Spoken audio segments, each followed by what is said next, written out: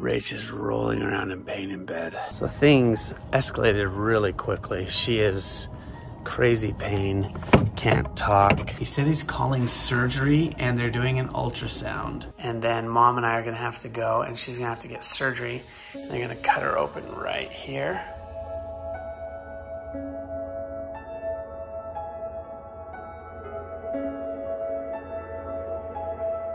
All right, Toa Squad, good morning. I don't know if I'm gonna send this out or not. It's 3 a.m. Rach is rolling around in pain in bed. She's been doing it since midnight. It's 3 in the morning now. We're doing everything we can, but I'm gonna take her to the hospital. She's been having pain in her stomach for years now. So we're gonna go to the hospital and see if they can figure this out. She's been going to doctors and we've been doing all this. We haven't ever mentioned any of it, but we've been doing all this for years, trying to get this figured out. Now she can't even sleep. Oh, okay. I won't put her on for very long. Okay.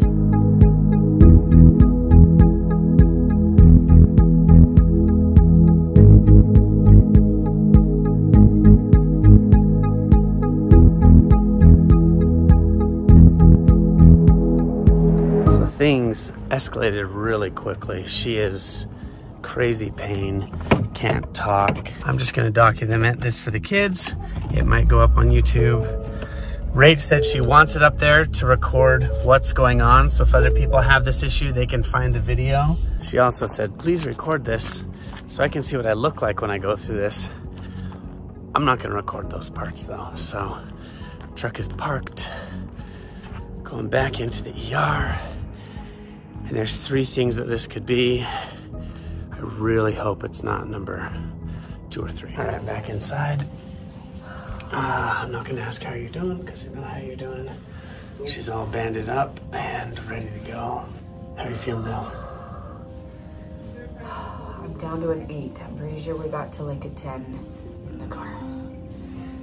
And you've had 6 kids? Oh gosh, yeah. Okay, well. It's not like labor, man. That like at least goes away for a few minutes.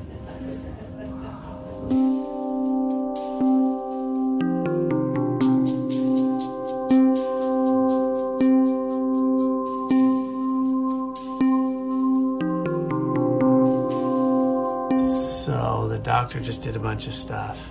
He pushed my owie stomach. And mom winced in pain, even though she's a rock star. I bet snuffed it because it hurt. And he said he's calling surgery and they're doing an ultrasound and then a CAT scan. He thinks he knows what it is, but they're gonna like run a whole bunch of tests now. So it is now 4 in the morning, running tests.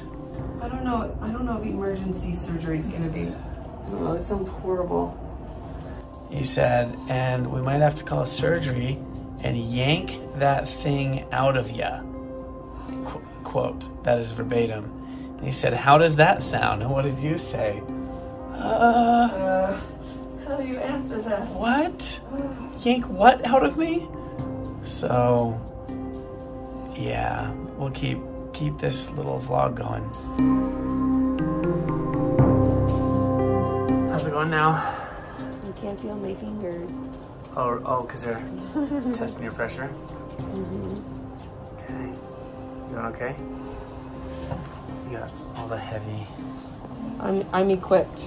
I'm ready. Everyone is in here to help, and she's gonna go get an ultrasound.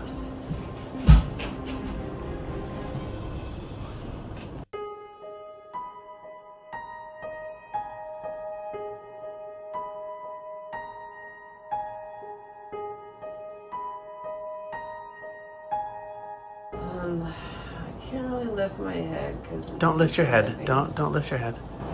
But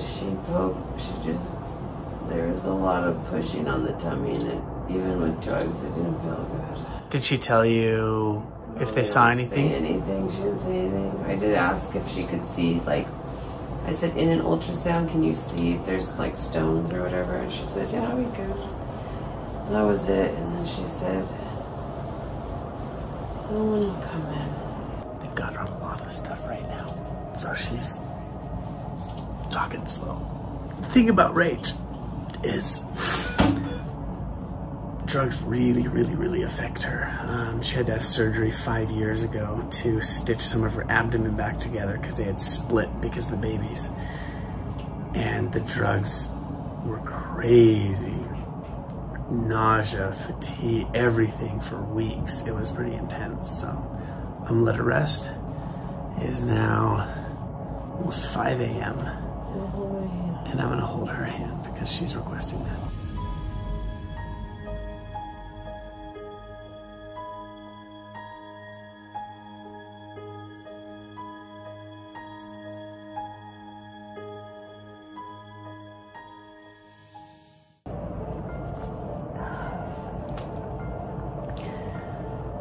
It's 5:30.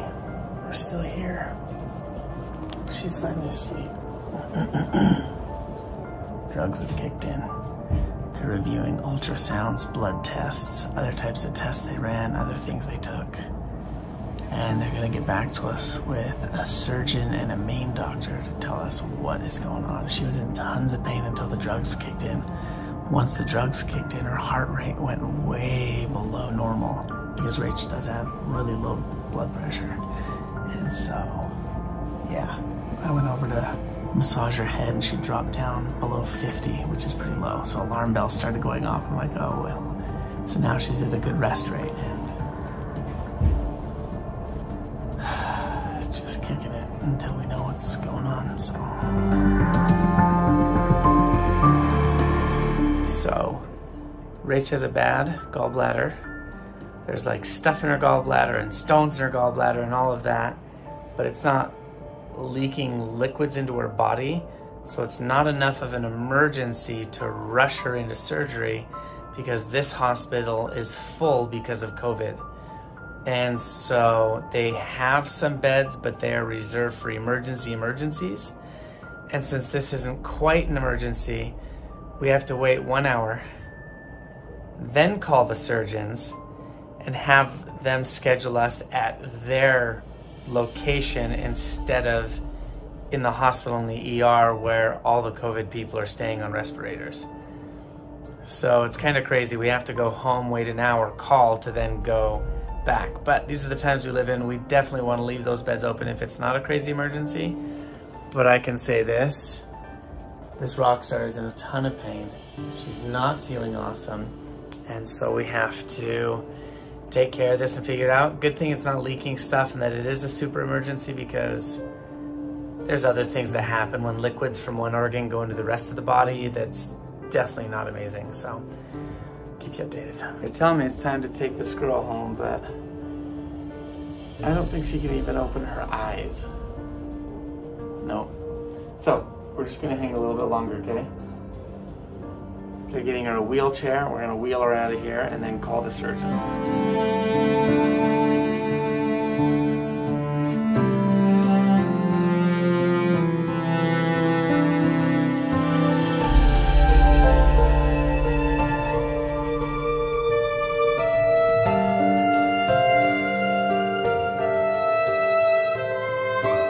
Now it's raining, so we'll get rained on when we get in the truck. This has just been quite an eventful evening. Oh, there we go. Get all this done. And then we have to go through the crap of surgery for Rach. Go 2020. All right, got home. Nobody's still awake. Got the home all ready for Rach. I'm gonna go to the truck. I'm gonna carry her inside. You able to move yet? Can I just carry you? Okay. So we're back home. None of the kids are awake. Nobody's awake. We have some friends staying with us, which made it awesome so we could leave. And if we had to be there for a long time, our friends could take care of the kids. But nobody's awake. So now I don't know how to break it to everyone when they come in. I don't know if they'll believe us that we literally spent the entire night and morning in the ER. So I called the surgeons and I left a message, and then I got a text back from them saying, we got your information. When the surgeons arrive, we will give you a schedule and tell you when we can schedule her to come in and have her gallbladder removed. So I'll break this to the kids and I'll get back on and tell you guys when we need to make that schedule and when that does get scheduled. So once the kids get up, I'll film me telling them to see how they react and kind of show you how we talk and how we're honest and open and we tell everything bluntly but with good bedside manner, I guess. Yeah, stay tuned. All right, you guys, do I look tired right now? Yes. So Mom woke me up at 2 in the morning and she was in a lot of pain. So I tried to help her. I tried to do anything I could. At 3 in the morning, she was like yelling. She was in so much pain. The stomach pains that she normally gets? No, it's like right up under her ribs, right here on the right side. So we left to the ER. We didn't get home from the ER until 8 in the morning. Right, what time is it? Oh, 7 in the morning. My truck's clock was off. So doctors did all sorts of tests. They did ultrasounds. They did CAT scans, all sorts of stuff. And they have to do surgery on Mom. So, but they couldn't because there's too many, they needed all the extra beds as emergency beds for COVID. So they sent us home with Mom on all sorts of drugs. So she's thrown up like 9 times since she got home from the hospital. So we have to call the surgeon in an hour, and then Mom and I are going to have to go, and she's going to have to get surgery, and they're going to cut her open right here, and they're going to pull out something called her gallbladder. Your gallbladder produces like acid and other stuff, but hers, because the way her body produces stuff, has been creating stones and crystals that it kicks out every once in a while. And then it goes through Mom's system, and then she poops them out. And that's what's been hurting her so bad for the last 2 years. So those stones have been coming out into her system, and she can feel them going through, but they're not so big. They can get as big as a golf ball. Hers have been like this.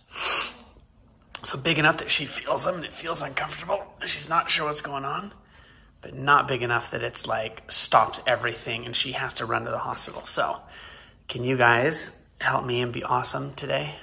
Yeah. Wait, is she getting her surgery today? No, I think she'll have to be in bed all day today. When is she getting her surgery? I have to call and then I'll schedule it.